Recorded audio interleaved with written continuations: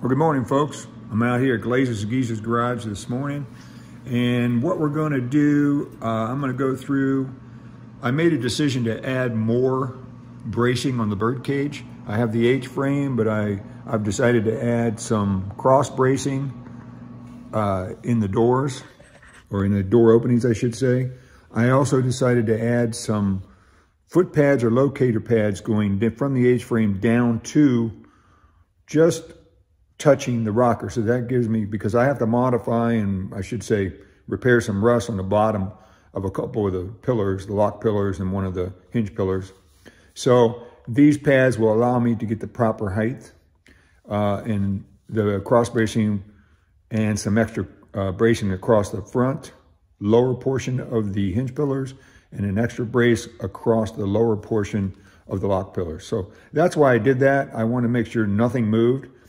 I don't have a jig like Mid-Year Mitch does because I'm not sure I'm going to be doing multiple C2 Corvettes like he does, but I wanted to get some extra bracing. I took a bunch of measurements too. So let's get into how we add it on to our H-frame.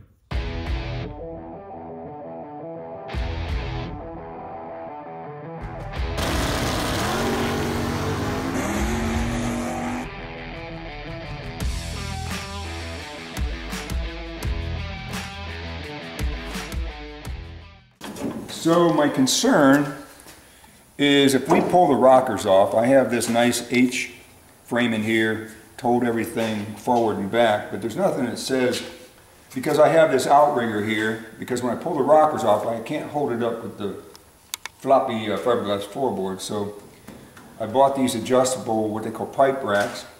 Which are really nice.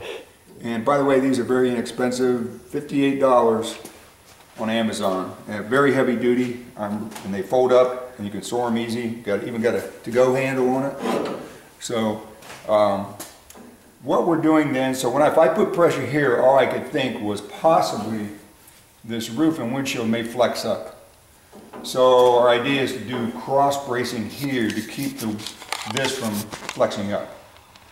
So that's what we're going to do. And I had some of this leftover heavy duty shelving angle, and so we're just going to use that. Let's get started. So your fear is when you cut that bottom rocker out, this whole thing raises up. Yeah. Because I'm relying on the rigidity of the Coupe bird cage up here to hold it, and it probably would, but I don't want to take any chances, so I'm doing a cross bracing here. This cross bracing will keep it from moving up, and this one will keep it from moving out. So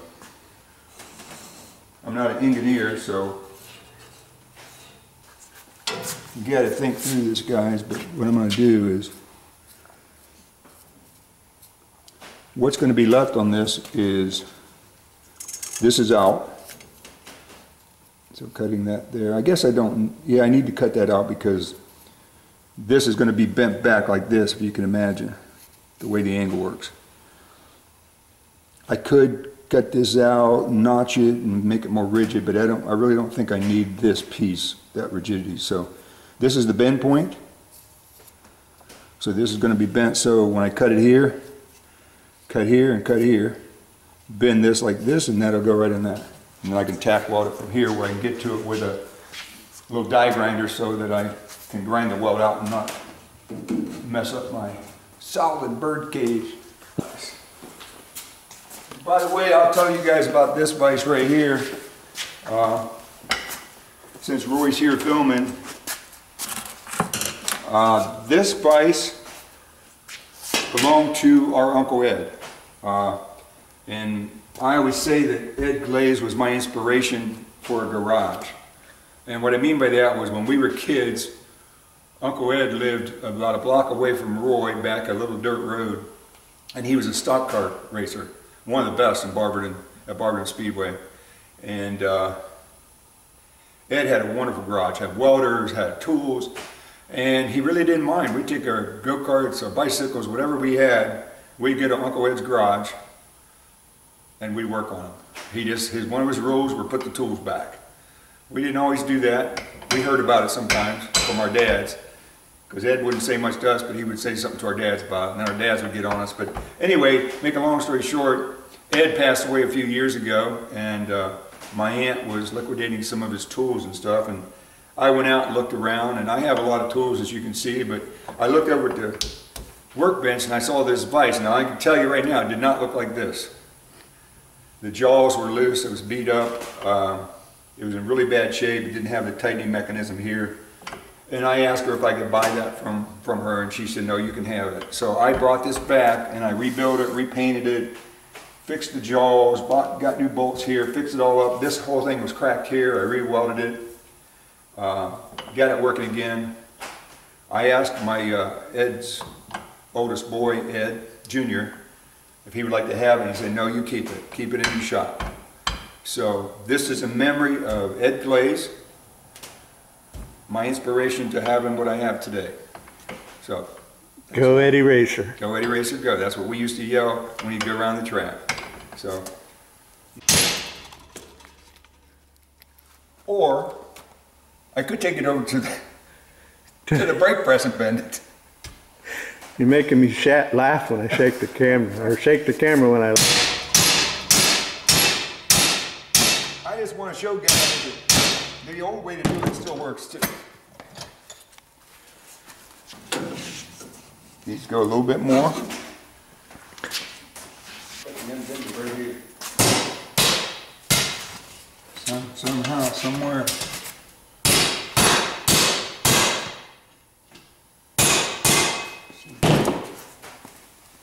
Oh, I bent that. Look at that.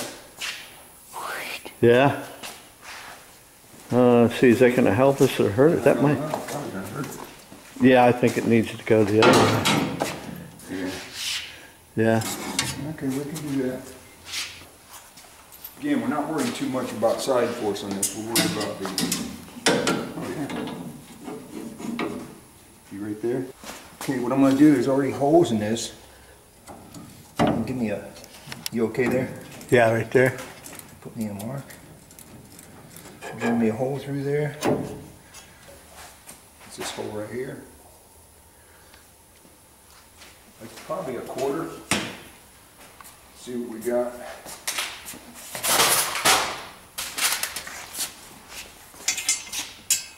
That's a quarter. I'm going to go up to a. You got to have these guys. Save you a lot of time. I'm going to go with 5/16. So let's open these holes up to 5/16 and drill a 5/16 hole there. As you can see, my drills are very organized, not. When I get happy working, I just throw them back in here and now I got to search for it. Oh look, the 5/16 is right in its spot. All I had to do is look. It won't be after I'm done, but. Okay, I'll get my handy dandy 20 volt. You know what? I really should get money for this because I always advertise DeWalt. That's reverse, it's not going to do much. We'll have to get a hold of Walt. Walt, D. Walt. Have to get a hold of DeWalt. DeWalt.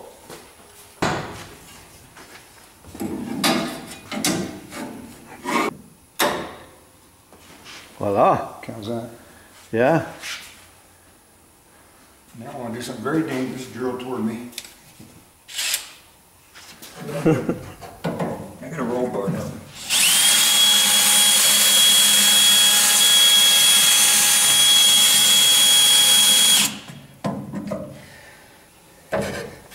Don't have the leverage.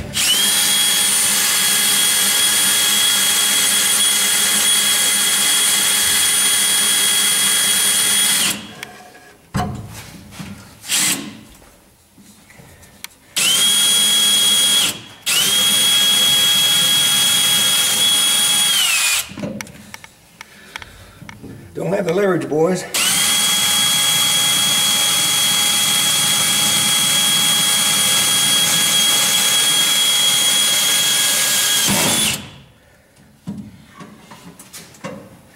Try to make it halfway straight, you know? Straight enough.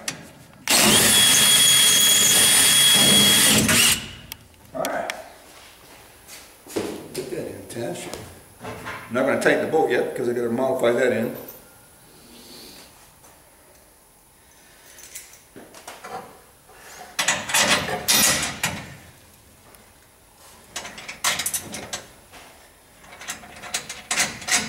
Okay. Make sure this still all lines up.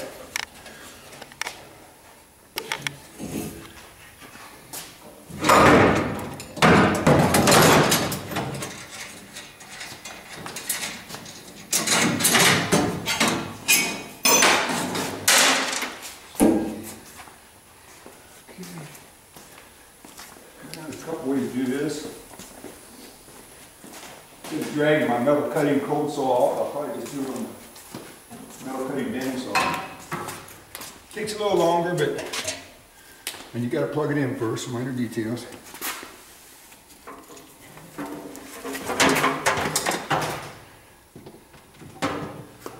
Best way to get metalworking tools is out of an old vocational school, because they don't use them much. These things sit idle for hours. And this came out of Mahoning County Joint Vocational School.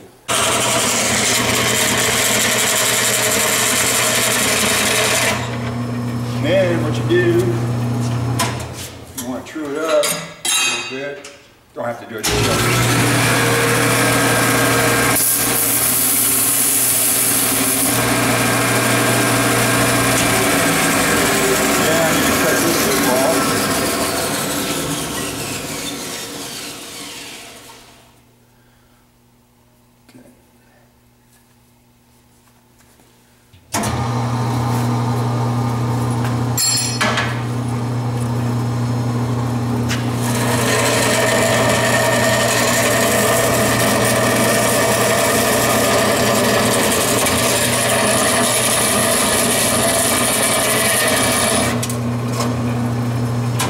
Pretty quick for this thin of material, which is about a 16th. I don't know what gauge that would be, but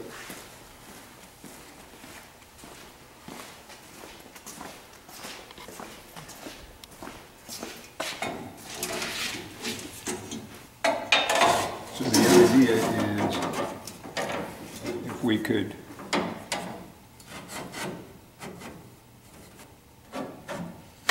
bend this in then and drill our hole and tack weld this, actually right here where I can get to it.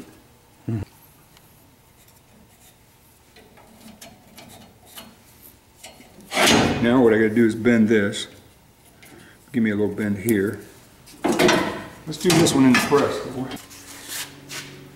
So all you do is stick it in here like this. It's pretty thick metal for this press, but it's a small, it's a short piece, so it shouldn't be too much pressure on it. Lock it in place. Grab one of the handles. Watch the metal rack. That smells your toes. Simple as that. Lock it lock. I think if we just get everything in there. Could be up here a little more, huh? Get this out. Test little brace.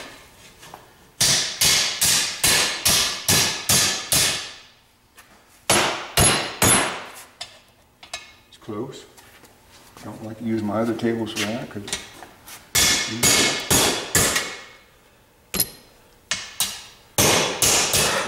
perfect. This over again. We'll go to there. Lock her down. We'll do this bend this time. It's about the same. By the way, if you guys were wondering, that's probably about 13.234 degrees. Yeah, not too far. It's alright, I can bend it back. But I like it. I like the bend. Take a little bit out. Still only went 12.563.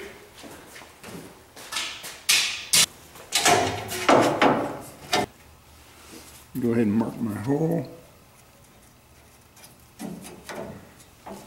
I guess I could clamp that in place and drill it. People are going to yell at me for putting that up there. It's all right. Well, that'll give them something to complain about. I've been yelled at before. Yeah. Just this morning. Oh, no, that's not true. I'm sorry, Cheryl.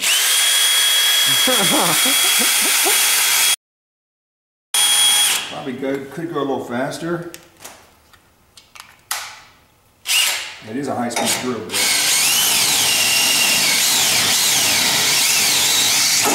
See what I mean?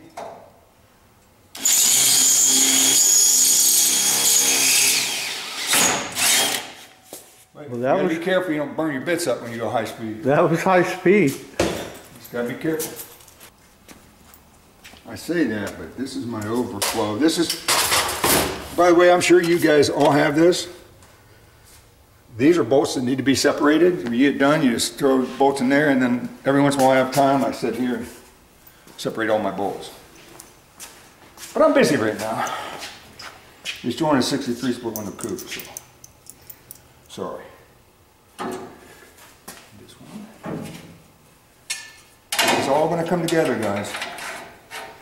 And I should, once I think I have it fitted, I should just cut. The other one's exactly the same. I'm just checking it out with fit. We could put a bolt right through there right now just to hold everything in place. And then we would get an idea of where we at? Yeah. If there's any big oopses or just a small oops. And again, how these go in is not critical because they're all going to be just tacked in place as long as they're... Obviously, we're not going to reuse this.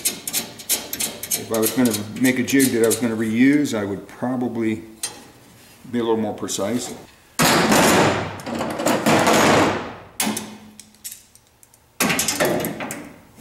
Just trying to get my bearing straight here. Not literally.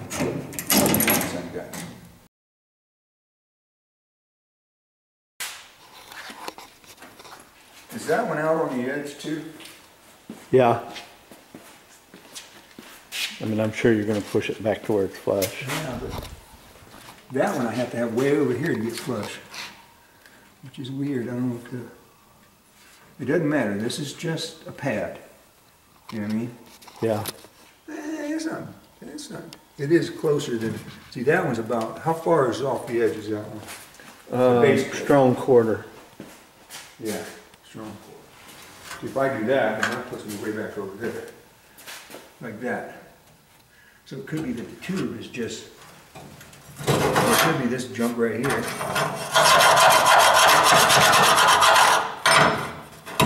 Or it could be the tube. So if I do a strong quarter like that, put that about like that, I can bring that over, but it's I don't think these rockers are that even from the factory. Yeah, I think they slope in towards the car. I think they do too. They're definitely not square with what you're doing. So I could just tilt this out and weld it, you know, put a clamp there. Like I say, all this is for is to get the length. Yeah, and your goal is to get it back to where it's at, And this is pretty, right? That's all. So it doesn't matter. This isn't nothing for forward and back. This is just up and down. Yeah. As long as that pad is even there. That's right, I gotta clean these too, don't I? And then I can just go toots.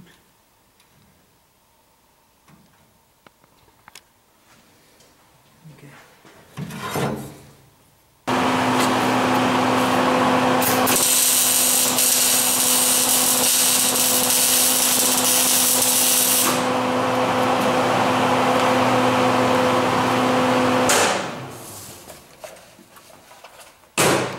Guys, I had this gun apart. What's inside this gun when you pull this is a little trigger, but I think this plastic's getting worn enough and things are getting worn and it's not making contact. So I think what I'm really going to do is probably get a whole new... I looked up, this gun's so old, they really don't make parts for it, so, but I have to get a whole new setup from here out. So it was a little expensive, so I've been holding off, but I guess the day it absolutely quits working, I'll have to go get one. Look at that. I think I had it turned the other way. There. Right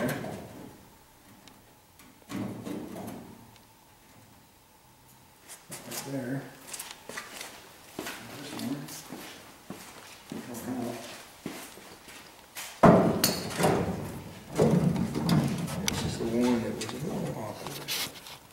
thing. So we're pretty good there. I think I'm going to go with it about right there. Just put a clamp here.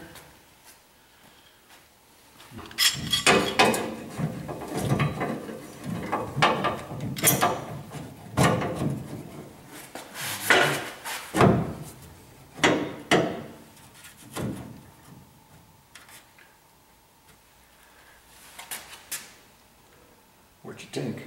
Yeah, that's really close to the other side, and when you clamped it that time, it pulled it back to the middle of the rocker. You know? You know, buzz there, and then... Okay, now we can move the water back over here. What I've decided to do is go ahead and add a cross member here at the lower portion of the hinge pillar, or I should say the lock pillar, all the way across, because I really don't want those to deflect or move side to side. I know I have them supported here, but if there's any tension in that bar, it could misalign it. So I'm just going to add this for cautionary purposes, tack welded on each side, and just go from there and start tearing into these rockers. What we're going to do is review one more time what I've done to reinforce this bird cage before I pull the rockers off. I may have gone overboard, but you know what? That's okay.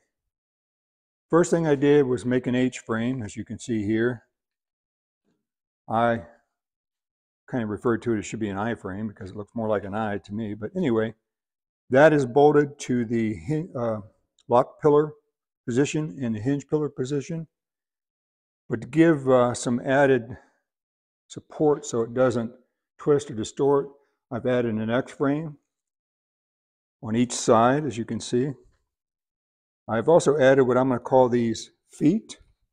They are not attached to the rocker, but they go right down to the rocker, so that gives me a fixed position in relationship to where I'm bolted on. And these are all bolted tight so that I have that front and back on both sides, so 4 points to bring that rocker, metal rocker, up to, because I'm going to have to do some modifications and repair the bottom of these, the lock pillars. So as you cut material off the lock pillars, you have to have a reference point. This foot is my reference point. The other thing I've added is I didn't know how secure they would be sideways. So I've added a tack welded across member as low as I could get here without cutting into my floor to help give it some rigidity left to right. I did the same thing in the back. As you can see here, there's a 1x1 angle iron going across, tack welded. I can grind those off pretty easy when I'm done. I also, mid-year Mitch suggested that I take a lot of measurements. So what I have here, bird cage measurements, and I numbered them. So M1, as you can see here, M1, and I marked exactly where I took the measurement from, as you can see here and here. I recorded that. M2 is from this edge here, as you can see, down to a mark I have on my H-frame, and I have a magic marker exactly where to measure to right there. I've actually taken a measurement, what I'm calling M5, just in case these tack welds would break loose from this point to this point. And of course, M3 and M4 is the same measurements from the other side. M3 is from here to here. M4 is from here down to the H-frame. And then M6 is the measurement from this outside edge of lock pillar to outside edge of lock pillar. That is basically just in case something moves. It's a reference point to recheck right before you weld things in place after you fix them. And it's also a little bit of security should one of your spot welds break loose, something like that. Not quite as difficult as what Mitch does because he's got a lot of pieces he's putting together. I have a pretty solid Coupe bird cage on the top that's going to hold some stuff in place, but you never know what kind of built up energy are in those pieces until you cut them loose. So in other words, if I'm not going to, but if I were to cut this post here, it doesn't necessarily mean that post will stay lined up. It could spring up or spring down based upon what energy is built up in that, depending on how they put it together and how they welded it. But if you guys have done anything like this, you know what I'm talking about. You cut it and all of a sudden the thing springs up. So that's why you do these cross members and take measurements. But anyway, I'm talking too much. I just want to give you guys an idea of what I'm doing. Some people might be doing more. Some people might do less. But if I did overkill, that's okay. I don't mind. But we're going to start getting into these rockers now. So let's keep going. But yeah, I think we're all braced here. I think the next thing we're going to do is start cutting these rockers off. See where we're at. So thanks a lot. Remember to subscribe and to like. That helps our channel. I'll be honest, I'm just going to be transparent with everybody. We're at about 330 subscribers. We need 500. I told you guys before, my grandson's done all the editing, and any money we might make on YouTube is going for his college fund. So if you guys could help out, you're helping him. And we appreciate it. And watch the videos, watch the full video. That gives us watching minutes too. So you guys know how that works. But if you get monetized in YouTube, you got to have 3,000 hours of view time and 500 subscribers. So we're well on the way. We've only been doing it since Thanksgiving, so we're pretty happy. But just help us out. Like and subscribe. Appreciate it. And share. Share my videos. Appreciate it. If you know any other gearheads or guys that like Corvettes, share it with them. Appreciate it. Talk to you later.